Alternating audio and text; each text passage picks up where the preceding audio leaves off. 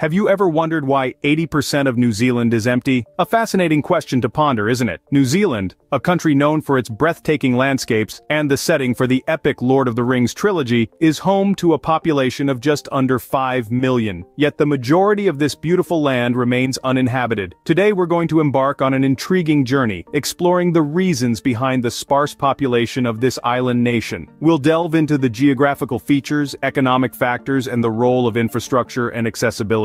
Is it the rugged terrains or the economic dynamics that deter people from populating these areas? Or perhaps it's the lack of infrastructure that's the key. As we peel back the layers, we'll uncover the complex factors that contribute to this unique demographic puzzle. So buckle up and get ready for an enlightening ride. Stay tuned as we delve into the mystery of New Zealand's sparse population. New Zealand, a land of picturesque landscapes yet largely empty. Why? This question has puzzled many. So let's dive into the geographical features of New Zealand and how they play a role in its sparse population. Imagine a country where mountains rise like skyscrapers, where rivers carve their paths through valleys, and where the terrain is as diverse as it is breathtaking. That's New Zealand for you. But this isn't just about the beauty of the land, it's about the challenges these geographical features present to the people living here. New Zealand's terrain is predominantly mountainous, with the southern Alps running like a spine through the South Island. These peaks, some of which reach over 3,000 meters, provide some of the most stunning views you'll ever see. However, they also pose a significant challenge for settlement and transportation. Building homes on such steep slopes is not just difficult but also risky,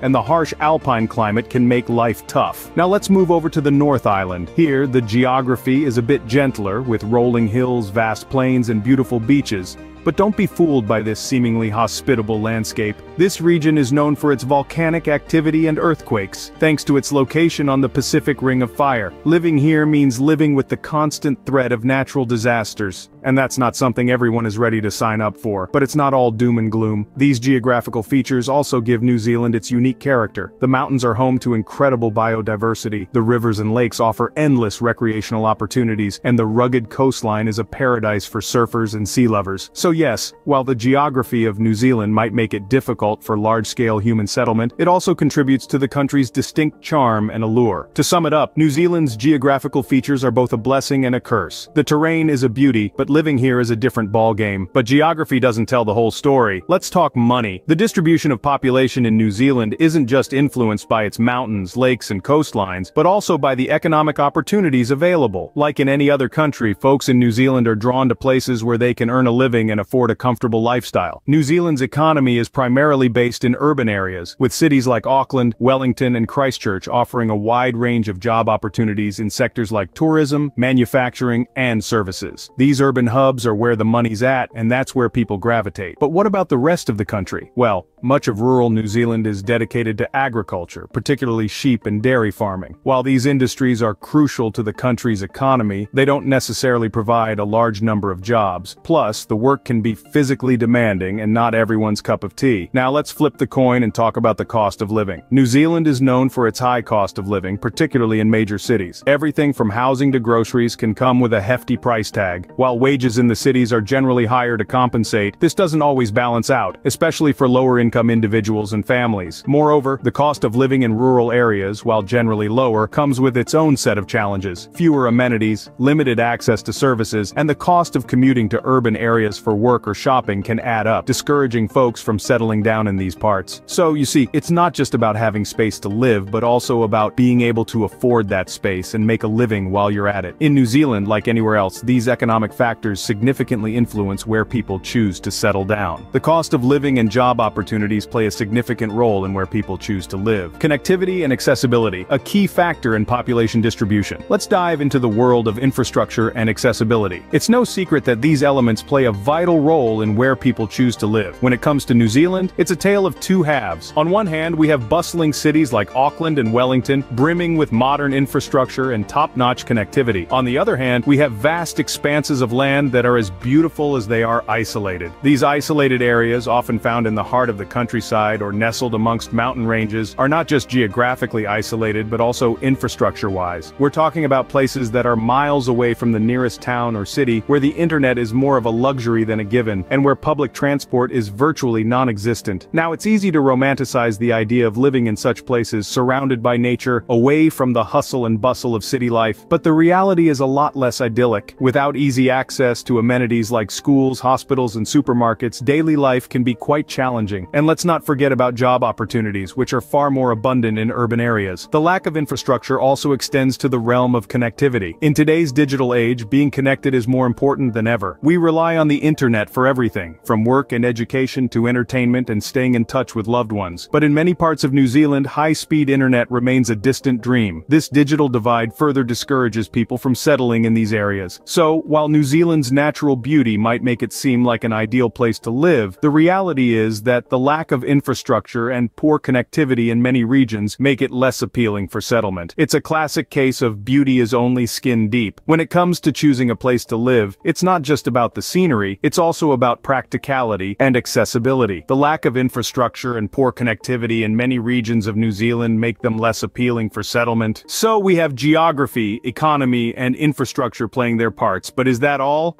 Not quite, folks. Let's recap and see how these elements intertwine to shape the population distribution in New Zealand.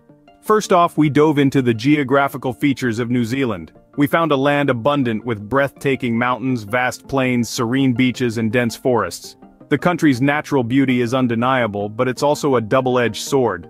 The rugged terrain makes it challenging for large-scale human settlement, which explains why a considerable chunk of the land remains untouched. Next, we tackled the economic factors. We discovered that New Zealand's economy heavily relies on industries like tourism, agriculture, and fishing, which don't necessarily require a dense population. And while there's an increasing focus on tech and creative sectors, these too don't demand a high population density to thrive. In fact, the country's economic structure inadvertently encourages a sparse population. Then we shifted gears and looked at infrastructure and accessibility. It's one thing to have land, and it's another to make it livable. New Zealand's infrastructure is concentrated in a handful of urban centers, making the rest of the country less accessible. This lack of accessibility further contributes to the low population density. So we see a pattern here. The geographical features, the economic structure, and the infrastructure all interplay to keep New Zealand's population distribution the way it is. It's not a case of people not wanting to live there, rather, it's a case of how the land has shaped the way people live. And let's not forget, this sparse population isn't necessarily a bad thing. It allows New Zealand to preserve its natural beauty, maintain a high quality of life, and create a unique balance between humans and nature. New Zealand is a land of many wonders, but its sparse population is a result of a unique combination of factors. It's not just a land that's empty, it's a land that's waiting to be discovered. And that, my friends, is the story of New Zealand, the land of the long white cloud.